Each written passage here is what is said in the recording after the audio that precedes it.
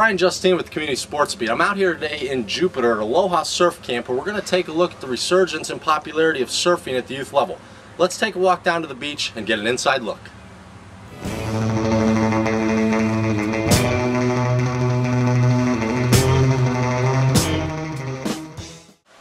This summer, over 200 area kids will take part in Aloha Surfing School.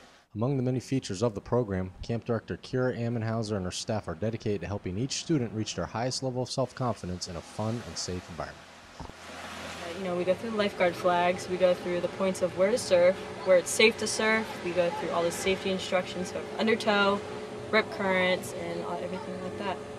So it's basically, just a learning experience for all the children, not only to be surfing, but to be a part of, the lifeguarded beaches. Where do you see surfing rank in this community as far as popularity among the other youth sports?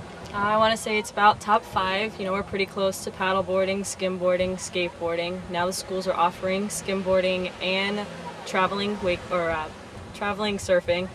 I hear that Jupiter High School is now traveling to Sebastian and Cocoa, and they're doing really well. So I think it's a pretty good sport for all kids to enjoy. So far this week, what are some of the things that you've learned? We have learned about the color of the flags and what the colors mean. We learned what each part of the surfboard's called. Of all the things you've done at Surf Camp this week, which have been your favorite? Probably going out to dive.